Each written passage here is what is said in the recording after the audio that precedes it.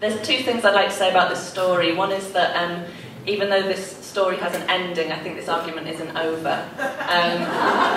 The second thing is to say I'd really like to be able to tell you that this is a story from when I was 8 and my brother was 7, but I was on holiday from university, so I was at least 18.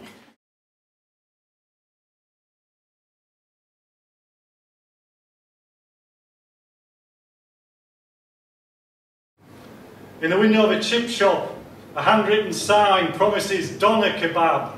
D-O-N-N-A kebab.